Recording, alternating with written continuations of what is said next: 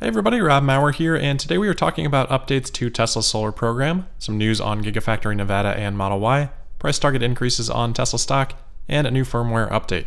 Tesla stock on the day today finished down 2.9% to $1,500.64. That compared to the Nasdaq down 0.7%. Alright, first up today we have news on Tesla Solar. Tesla has again updated the pricing on their Retrofit solar panels, so not the solar roof here. At least as far as I can tell, pricing on the solar roof is a lot more variable, but on the panels, Tesla has lowered the price on some versions of their solar panels and increased on the others seemingly to offset that lower price. Back in mid-June, Tesla had previously cut the prices of their solar offering on the panels by about 20 to 25%.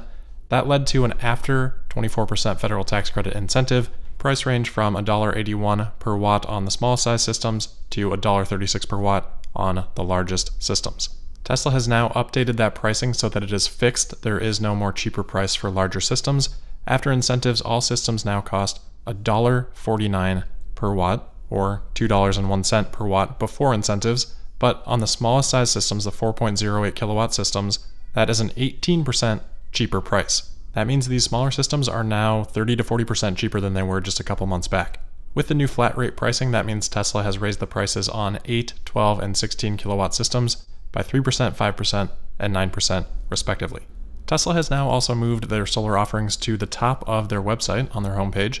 They now have solar panels up top saying solar for existing roofs, and then solar roof right below that saying solar for new roofs, which I think is a good way of differentiating the solar products to the unacquainted. But it is interesting and exciting to see the emphasis put on solar. It was actually up there for a little bit like this earlier, but then they swapped it back out to the Model S like normal. Now we have seen it flip back again. Tesla also emphasizes that they have the lowest cost in America and a money-back guarantee. And I think they added some new visuals to the solar panel info page, but I also may have just missed those earlier.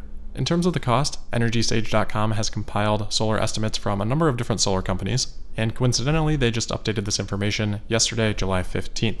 Per watt pricing in the data that they have compiled ranges from $1.64 after incentives to $2.22 per watt, putting Tesla's prices about 10 to 30% lower than these competitors. These prices are now starting to seem pretty compelling after incentives. A 4 kilowatt system only costs about $6,100. Obviously, there are a lot of variables impacting how much energy can be produced by a solar system, but solarestimate.org estimates that, on average, a 4 kilowatt system can produce between 11 and 19 kilowatt hours per day. So let's say 15 kilowatt hours per day on average.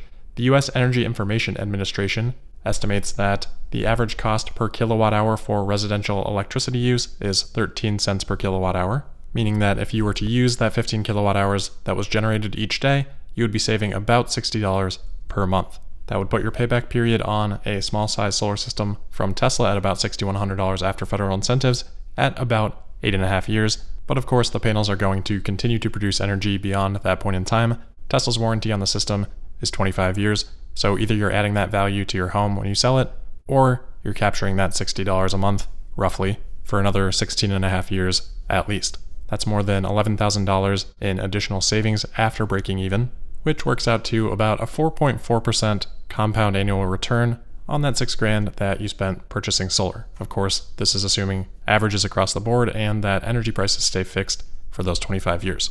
Always a lot of variables on solar, but I thought helpful to go through that example. Next up today, we're going to stick with the math for a little bit longer. We have a video that was published by the Science Channel for their Super Factories program. And in what I believe is the inaugural episode, they covered Tesla's Gigafactory in Nevada for about 10 minutes. Not too much new for those of us that have followed Tesla for a long time, but one thing that was notable was a statement that they made in the middle of the video. They said, quote, "This super factory produces 13 million individual battery cells per day, and that number is growing," end quote. So here's where the math comes back in. The long-range packs for the Model 3 and the Model Y have 4,416 cells per pack, meaning that if we set aside Tesla energy production for a second, they would be capable of producing 2,944 long-range packs per day. That's 1,075,000 per year. In terms of watt hours annually, that would be about 82 gigawatt hours. Doing the math on that, I think it's pretty unlikely that Tesla is at that production rate at Gigafactory Nevada already, especially because the last reporting that we had heard on the topic was that Panasonic and Tesla were working to expand the capacity from around 35 gigawatt hours per year to 54 gigawatt hours per year. Even with the Model Y ramping up and with the Tesla Semi now on the horizon, as well as Tesla's new Megapack for Tesla Energy, I just don't think Tesla is ready for that type of capacity yet. And remember, that would be long-range packs. Even if we set aside 5 gigawatt hours for Tesla Energy from that number, 13 million cells per day would still be about a million long-range packs. So I think the most likely scenario here is that the Science Channel either misspoke or referred to a targeted production rate in the future or something like that. Alright, next up we will stick with production. There have been reports the last couple of days circulating that there's some upcoming downtime at Tesla's Fremont factory as Tesla prepares to accelerate the production from Model Y by introducing the next general assembly line, GA 4.5. On this topic, Electrek yesterday said, quote, "Now Electrek has learned that some workers were told that factory shutdown is expected by the end of the month in order to perform upgrades. Tesla will likely use the downtime to prepare the production start of a new general assembly line that Tesla has referred to as GA 4.5 in building permit applications," end quote. I don't have a whole lot to add to this other than to say that I probably should have been looking at Model 3 and Model Y production as being a little bit more combined when I went through my forecast for Q2. I did make that assumption a little bit, but I think probably not quite enough. But hopefully as we continue to hear more and more about GA 4.5, that'll allow for us to forecast a little bit more separately for them, though Tesla is likely to continue to only break it down Model 3/Y and Model S/X. So something to keep in mind as we think about Q3 forecasts. And in terms of downtime, we'll just have to keep an eye on that, but I doubt the entire factory would be down. For example, they may not need to shut down all Model 3 production or production for S and X. Sticking with the Model Y, I do want to circle back on a topic from earlier this week, the $3,000 price drops on the Y. We talked at the time about how that would catch a lot of media attention, a lot of free marketing for Tesla on the Model Y, helping them not only right now with Model Y, but also to lock in future orders from people maybe considering a vehicle purchase in the future. Well, enough time has passed now that we can start to see the Google search interest trends for Model Y from that price drop. If we look at the search interest over the past 90 days for the Model Y in the United States, we can see that on July 12th, when the price drop was announced, the search interest went up to an index of 100 versus the average over that 90 days of 25. So about 4 times the amount of interest, and that actually pushed search volume for Model Y temporarily above Model 3.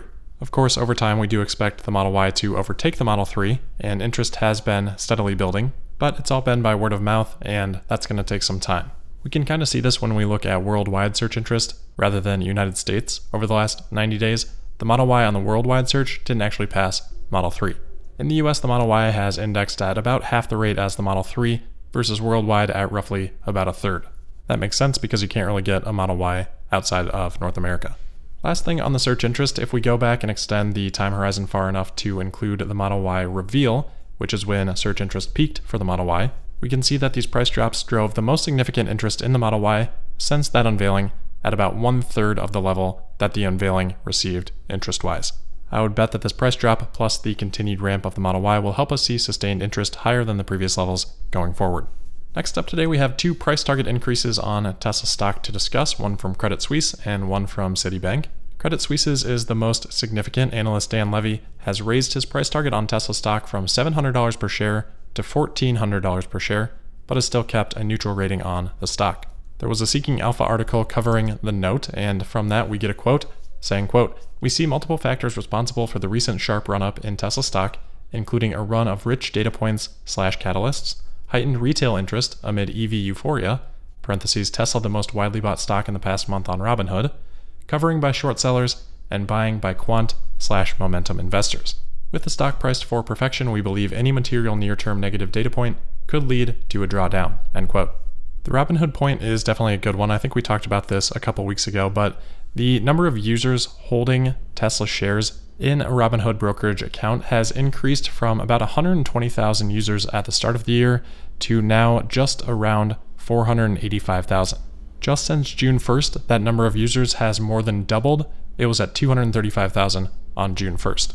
As with all data though, I think it's important to get context, and if we look at another stock that maybe would be less momentum than Tesla, Walmart for example, things aren't all that different. They are still different, but Walmart had about 67,000 holders as of June 1st, and right now sits at just below 100,000, so about 50% growth, versus again the number of users holding Tesla, somewhere maybe around 110% or so. So not as crazy as it may first seem for Tesla, definitely outsized growth, but we still have to keep in mind that Robinhood itself is probably adding new users pretty quickly, and I think probably more people just adding all stocks as the markets have continued to recover and rise. Anyway, back to the note from Credit Suisse, Dan Levy says that to believe that the stock is fairly valued now, you would have to forecast 2.2 million units for 2025 and assign a 30 times price to earnings ratio on the stock at that time. Sounds good to me. I mean, over the last 3 years since 2017, Tesla has added basically 700,000 in production capacity, going from about 100,000 in 2017 to where they should end the year this year at around 800,000. So to achieve that 2.2 million forecast doesn't really require much more than linear progression from what Tesla has done the last few years. Personally, I'm going to go ahead and assume that Tesla has learned some things in that period of time that will let them grow faster. Citibank, not too much to mention here. There's not really that much information about the note available online, but they increased their price target from $246 per share, pause, moment of silence for that share price target, to $450 per share now. Lastly, today we do have a new firmware update that is rolling out to Tesla vehicles. According to TeslaFi.com, it's at about 7% of the fleet right now, of the fleet that they track at least. And this is firmware version 2020.28.2. Teslascope.com has done a great job collecting these release notes. So here are the updates. We have Sirius XM improvements for the Model S and Model X. Looks like quite a few user interface changes, which is, I think, encouraging given Elon's reference to improving the podcasting user interface in a previous tweet.